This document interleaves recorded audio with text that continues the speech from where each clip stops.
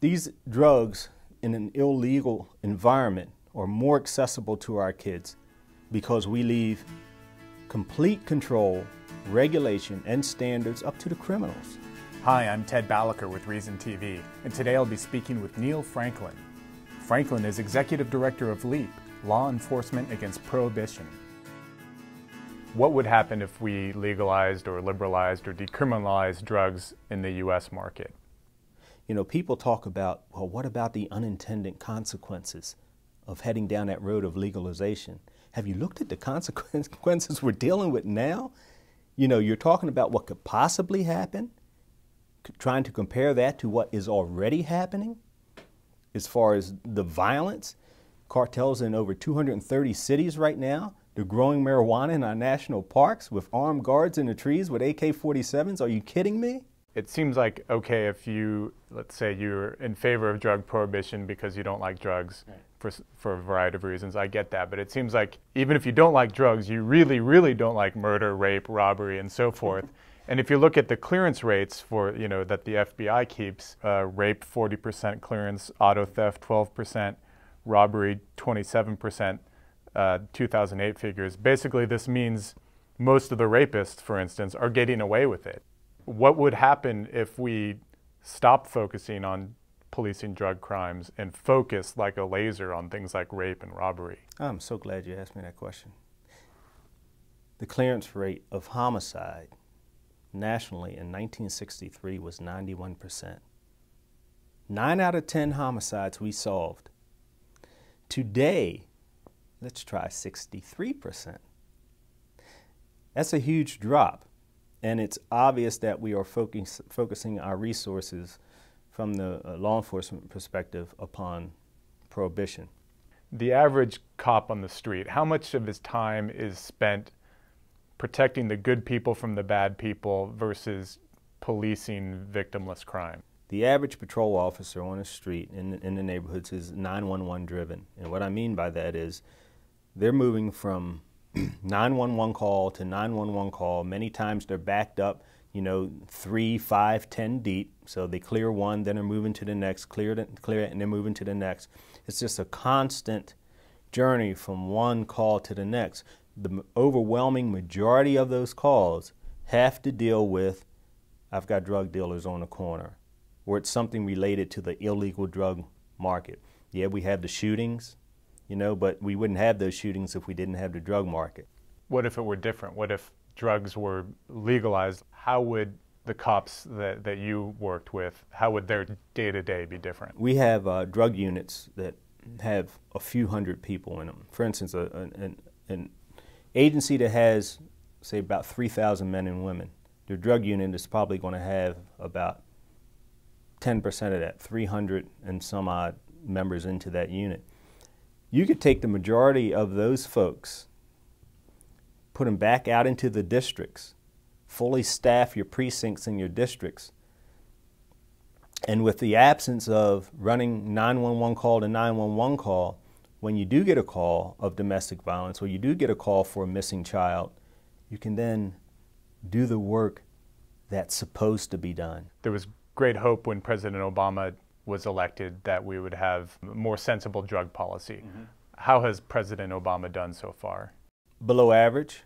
I give him a D, and the reason I give him a D is because he came out and said the war on drugs is over, we're going to focus on treatment and education. But the money doesn't reflect that. 2/3 of the money is still in law enforcement, and only a third for the Office of National Drug Control Policy for their budget is in treatment and education, and that's suspect. For obvious reasons, people are especially worried about how drug policy affects kids. Yeah. You hear commentators like Bill O'Reilly, for instance, is very, very much against legalizing drugs because he's worried that people will take drugs and then abuse kids more often. And I heard him talk about statistics related to child abuse and those parents who are on a substance at the time.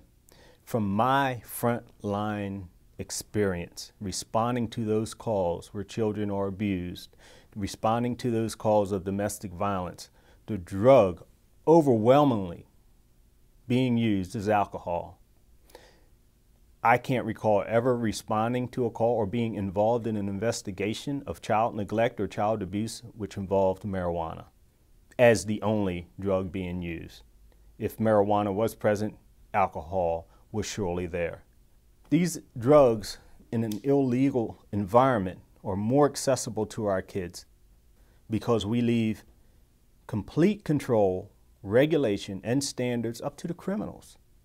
They control the entire market, and they control who those drugs are distributed to. And they don't ask for ID. They don't want to know how old you are. They just want to see your money. So drugs are more accessible to our kids in this environment than if we were to control them through regulation and standards. I mean, it's a no-brainer. And it seems like the Bill O'Reillys of the world may have a blind spot, a pretty big one in this case, in terms of they overlook how the drug war can actually put kids at risk.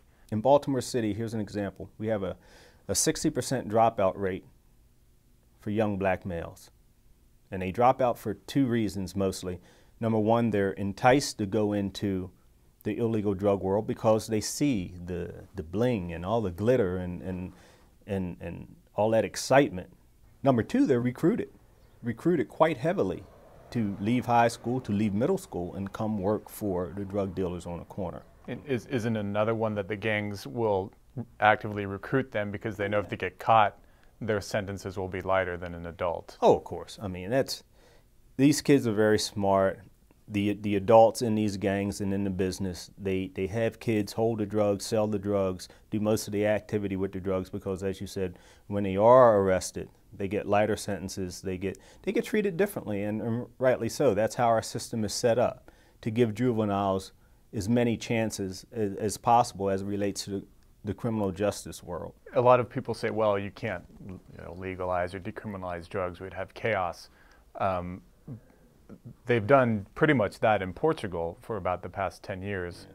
Can you talk about what's happened there? They've seen a significant double-digit drop for school-age children, use of drugs, for illegal drugs for school-age children.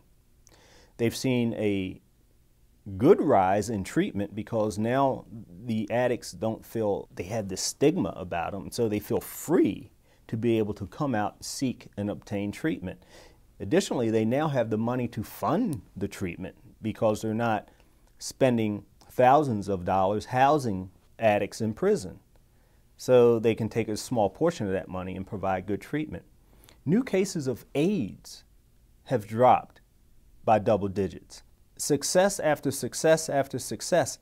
And they haven't even ended prohibition. It's still illegal for the drug dealer to sell, so they have that violence associated with the illegal drug market. However, just to decriminalize, they have these successes that are mounting.